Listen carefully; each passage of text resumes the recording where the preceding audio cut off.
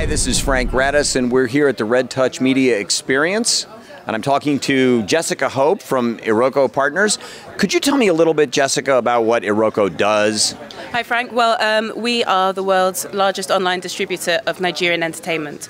And we have a platform which is iRokoTV.com, and we stream Nollywood movies online. And for those that don't know, Nollywood is Nigerian Hollywood, and it's the second largest film industry in the world. Tell me about how the company got started. Okay, so my boss, Jason Njoku, who's the CEO, he was living at home with his mum, 29, broke, no money.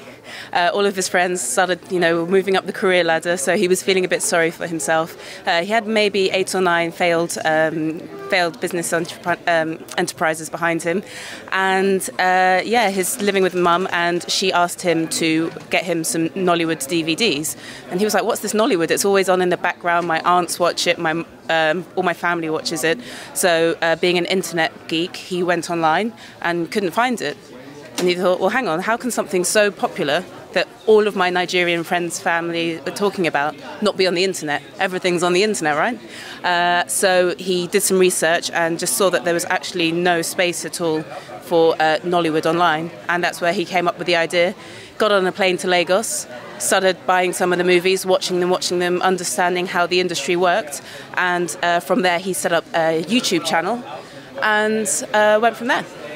So, I was confused when I heard Nollywood for the first time, and I've been in the business a long time. It's just something that seemed to come out of nowhere to me, and now to hear that it's been around for 20 years, why is it something that hasn't really sort of connected with the West?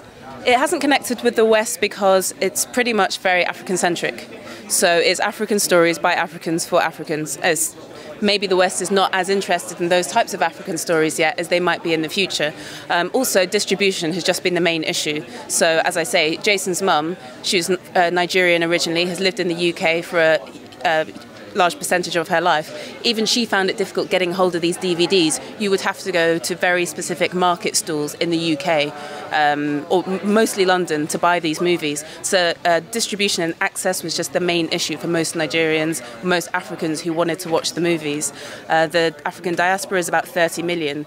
Spread around the world. There's a huge diaspora population in the US as well. And again, for them, they found access the main issue. And it really just hadn't broken through that sort of cultural barrier.